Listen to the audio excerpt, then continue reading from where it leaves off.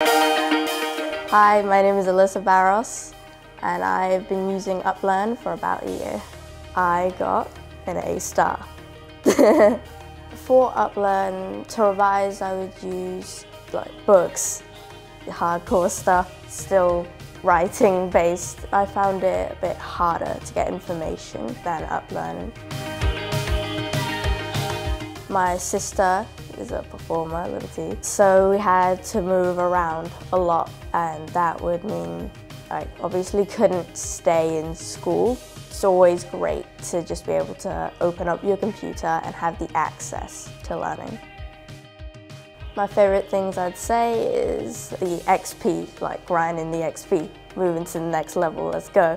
Also in the videos, they make it more interesting with the animations. It's actually a great idea that during the lesson, they ask you questions about the lesson, because then it's just reinforcing it in my head. It's more interesting, helps me stay focused, I'd say.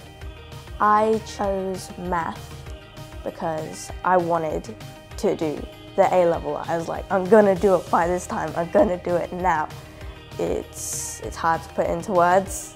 You can't really understand that you can just do that. When people ask me about this, like, what are you gonna do next? I'd love to help my family, to help my sister through her performing, through her teaching. That would just be incredible for me to do.